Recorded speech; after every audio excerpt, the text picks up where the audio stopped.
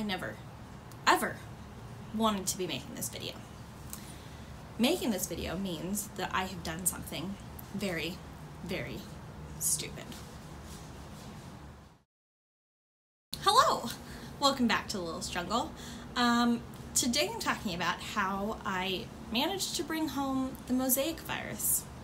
Because, you know, being quarantined for a human virus was not exciting enough, I also needed to throw a plant virus in the mix. Yeah. So, this video is going to be talking about a couple of things. I'm going to talk about where I got the plant, what I was thinking, aka not much, when I bought the plant, when I brought it home, what I did with it, what I didn't do with it, how I found out that it had the virus, and then kind of everything I've learned about the virus. So bear with me, it's going to be a lot of talking. I do not have the plant in front of me today, so the setup's going to be a little different than what you're maybe used to with my videos, because I don't want to risk infecting the rest of my plants any more than I've already risked it. So the plant is currently in isolation, but I will show you guys some photos and videos to kind of sprinkle in and illustrate what I'm talking about as it's needed. So I guess where we're gonna start is about a week ago now, week and a half ago-ish. I went to Trader Joe's for my grocery shopping. I love Trader Joe's. They are my favorite. I do at least 80% of my grocery shopping there. Their food's fantastic, the prices are fantastic, they're always so nice and so friendly, and this is not sponsored, I just really love Trader Joe's. One of my favorite things about Trader Joe's is the fact that they have plants outside, so during these quarantine times, while you're waiting to get through the line to go into Trader Joe's, you can peruse the plants, and I like to look at them from afar and then look a little closer up, and every time I move up in line I get more and more excited because I'm getting closer to the plants, and then I saw them. The Raphidophoras. And they were so pretty, and there were so many of them, and they were massive and lush, and I will insert a photo here later, but they were amazing. And I loved them, and they were beautiful. And so I looked through them and I saw that there were a couple that were kind of yellow, so I picked one that looked slightly less yellow. And I stuck it in my basket and I went on about my grocery shopping. Now, if you are a newer plant parent, you might not pick up on what I didn't say I did. If you're a pro, like I am not, you definitely picked up on what I did not do. I did not inspect the plant. I did not look for pests. I did not look for viruses. I did not look for anything other than slightly obvious yellow leaves. I picked it up, I put it in my basket, and I took it home. And that was the very big, stupid thing that I did. I took the sick plant home. And of course, at the time, I didn't know that it was a sick plant, but it was, and I should have known, and if I had done my due diligence, I would have known. So I brought it home, and I posted some photos about how beautiful it was, and like 200 people liked those photos. They were like, oh my god, your plant's so pretty. I can't believe you only got it for $12. And I was like, I know, it's an amazing find, right? Thank God for Trader Joe's. Which, to be clear, I still love Trader Joe's. I will always love Trader Joe's. I will still buy Trader Joe's plants. But next time, I will inspect plants before I bring them home, no matter where I'm bringing them home from. Because if I had, I wouldn't have bought the plant. I wouldn't have later on that evening received a message from Danae of Folia Collective, who is amazing, and I highly recommend following them if you don't already. I will put a link in the description. I wouldn't have gotten a message from her saying, oh, just wanted to let you know, yours might be totally fine, but I was at a different Trader Joe's a couple days ago, and they looked sick. Like really, really, really sick. Like 99% certain Mosaic virus sick. So, you know, not to alarm you or anything, but you might want to check your plant. Of course I was alarmed, and I did panic, and I rushed out onto my patio in a panic and checked, and guys, it's so bad. Now, I had already unpotted it, I had already put it into a planter with another plant, I had already split it into 3 because it was so thick and lush and beautiful that I was like, I'm gonna really make the most of this plant. It was in a pot with another plant overnight, so for about 9 hours before I got to it. I immediately pulled it out and took a closer look at it, and you guys, I really should have seen it. I should have seen it a lot sooner. I should have known that something was amiss. I had seen some suspicious spots. Try saying that 5 times fast. I had seen suspicious spots, seen suspicious spots, seen suspicious spots, seen suspicious spots. That was only 3 times. I I had seen some suspicious spots. Oh, I added some that time. I had seen some suspicious spots, and me being the optimist that I strive to be, had chalked it up to nutrition deficiency, poor lighting at Trader Joe's. Maybe they got a little dry before they were watered. I don't know. I had just written it off like an idiot. And I had done this because I really wanted this plant. Now, I already have a Rhaphidophora. I didn't need this plant. I just wanted it. I coveted it. I sinned. And for that reason, I was punished with the Mosaic virus. I had seen some spots that were round and kind of translucent-y. Not fully translucent, but the leaf just wasn't as opaque in those spots as it should be. They are also a darker color. It reminded me a lot of what cold damage looks like, in that if you hold it up to light, you can kind of see through it a little more in those spots than you feel like you should be able to. I hope that makes sense. I'll include lots of photos. So I had noticed those and was like, oh, maybe it's cold damage, which is stupid because it's California.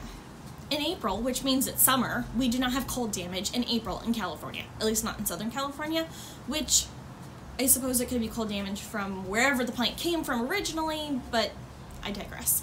So I'd seen those spots, I had seen some yellowing, some streaking, and I was kind of just like, I'm sure it'll be fine. Update, it is not fine. So after getting that message from the lovely Danae of Folia Collective, I went online and I did some research, and as far as I can tell, it is in fact the Mosaic virus. Now, things to look for in your plants, especially if you unfortunately bought one of these.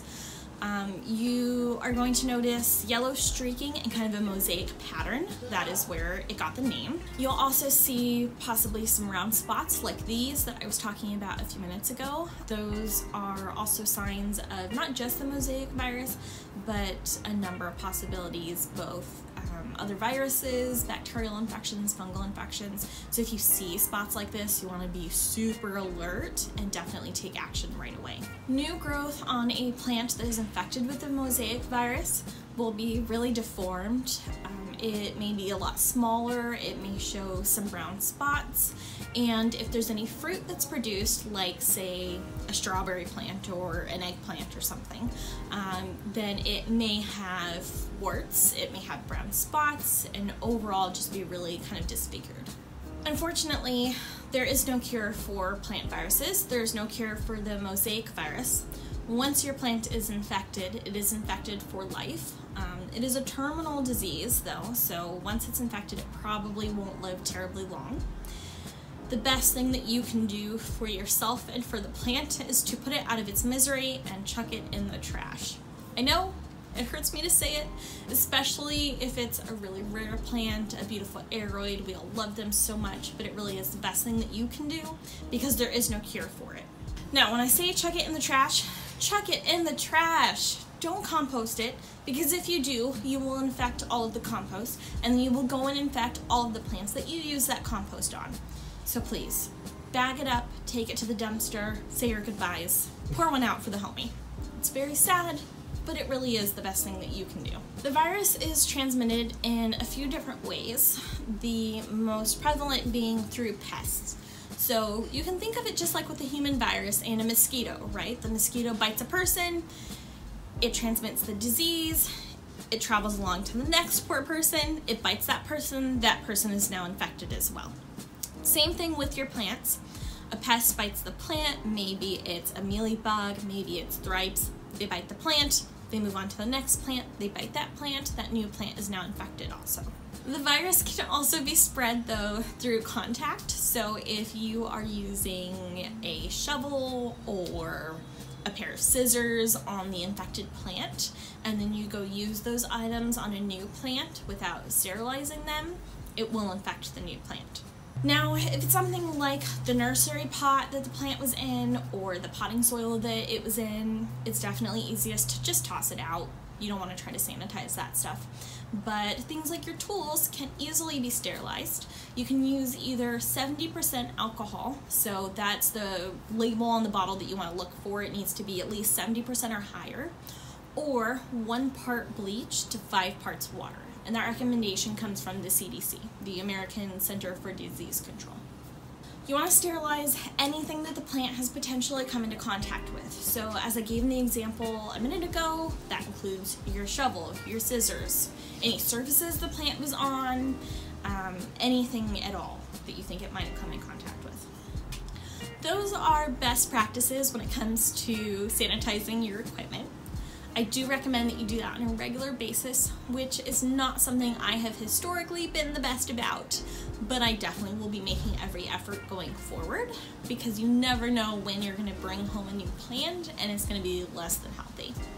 I also want to touch really quickly on the fact that it came from Trader Joe's and that I've been really open about that. I considered not sharing where I'd gotten the plant. I don't want this to come across as a hate post or as me telling people not to shop at Trader Joe's or not to buy plants at Trader Joe's. I think Trader Joe's often has beautiful plants at fantastic prices. I have bought a lot of plants from them in the past and I will continue to do so in the future. This can happen to anybody. It has happened in recent memory to Lowe's and Home Depot as well. It can happen to big growers, small growers. It's just kind of the way life works sometimes. I don't blame them for this. I blame myself because ultimately it's my responsibility to be checking before I bring new plants home. And I like to assume positive intent. I work for a company that's really big in assuming positive intent, and that's something that I try to carry with me in life. I don't think that this was anything that anyone did intentionally. It's not like they were trying to pull one over on me. You know, stuff happens.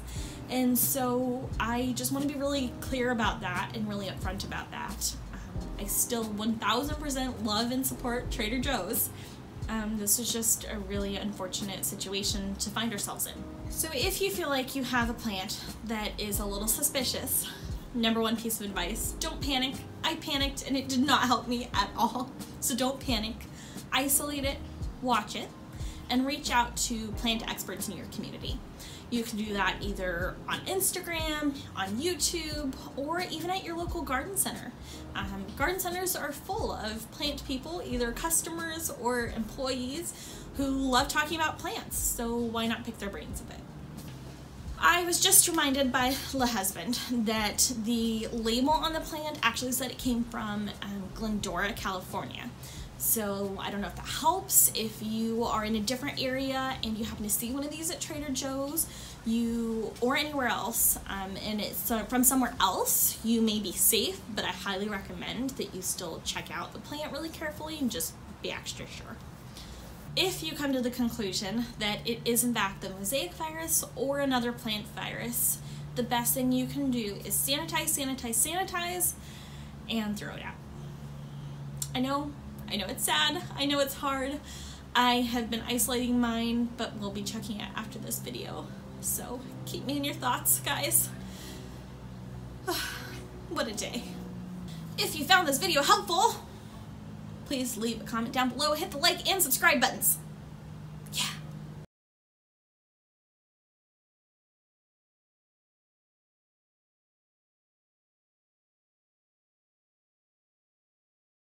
Go lay down. Lay down. He's sitting there at the door. Dogs, y'all. I had seen some yellow streaking and kind of a mosaic pattern. That is where it got the name. Do I need to do that over? Probably fine. Okay. What's our neighbors? I forgot. Things you can look for.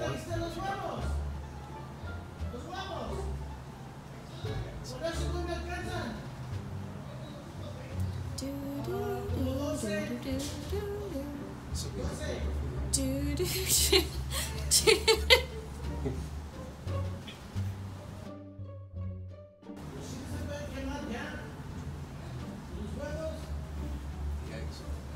I can't remember where I was, or how I started it. Do you want to stop the recording and No, we can reclap sync? no, it's fine. Something about streaks. Okay. So.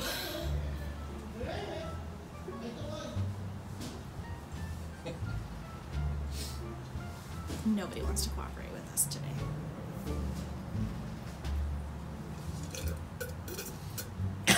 Thank you for the ASMR that I'll be able to include in the video. Jesus. Or even warty from descriptions. What? What the hell did you just say? I don't know why I said from descriptions. That made no sense. The virus can also be thread. It can be thread though. Those are best practices. Sorry. It is not something that I have been historically. Those are some sterilization best practice. Oh my god! I just want to finish this video. Quit burning your toast. Plants at fantastic prices. I have bought a lot of plants from them in the past. The chloroplast.